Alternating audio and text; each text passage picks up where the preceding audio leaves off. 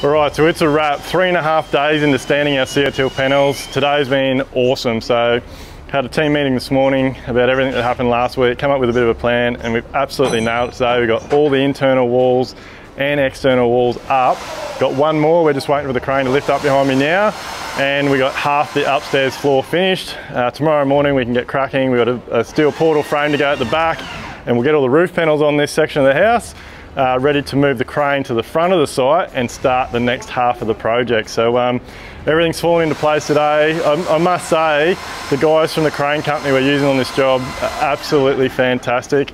Yeah, can't speak highly enough of them. The boys on site have been great, the dogmen have been great, they've been helping out, it's been absolutely awesome. So yeah, stay tuned, we're cracking along. This week's gonna be a cracker.